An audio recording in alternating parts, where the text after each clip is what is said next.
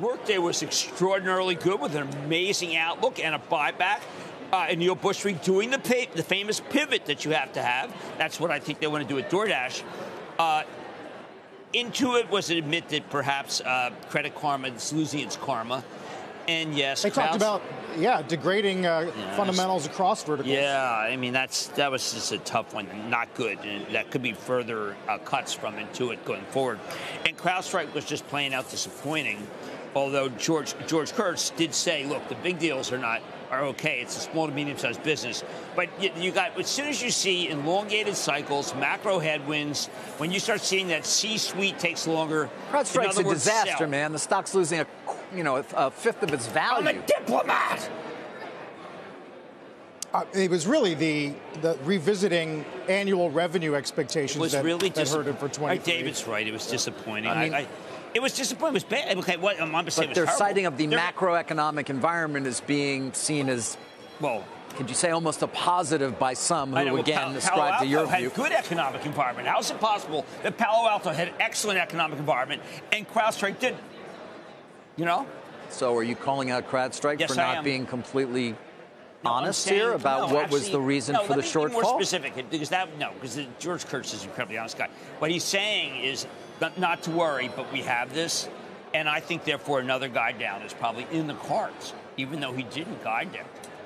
Morgan Stanley's still on board. They say buy the dip. If you want to call that a dip, I call that more of a by the Marianas crash. Trench. Go down there with your gear. Buy on weakness. 3/5 of the world is covered by water. Estimates now appropriately de-risked from macro and positioning. Untrue.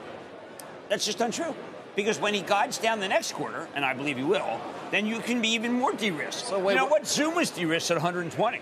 So what's de-risk is, we're going to ban that term, de-risk. Ain't nothing de-risk. Well, Stiefel cuts to hold. They go to 120. That was good. Yep. Ain't nothing but the real de-risk, baby. All right, but then your point with Palo Alto, which has been doing well, they did the pivot. Nikesh Arora decided, you know what, it's time to make money. We can have profitable growth, and he's been doing it. Now, the stock's going to be brought down by CrowdStrike, but I think Nikesh Arora is doing better. And the fact that stock was down $8 at $6.15, and it's now only down $3 is a recognition that Nikesh Arora's, if you go back to reading his quarter, he actually did not have these issues. I'm not saying George Kurtz is disingenuous at all. Okay. I'm saying that the small, medium-sized business could spread to larger, and that I therefore am more cautious than the. I think that's the important distinction. Small and medium-sized businesses being a key part of their customer base, not as much for Palo Alto. No, Palo Alto is mostly large enterprise. Right. Now, but again, George Kurtz, he's totally on the up and up. The problem is, David, when you have a stock, that's valued at a times sales multiple, you're going to get this kind of pressure. Yeah. These stocks are valued at times sales. Carl, they're still valued at times sales, not earnings. That game ended. It ended at Jackson Hole, okay? It just ended. It ended in November of last year, and yet people continue to play it.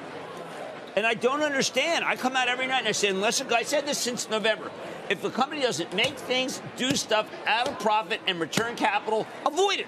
Period. I've been saying it since the November pivot of last year, and so far, I'm hated even more than I was, which is standout.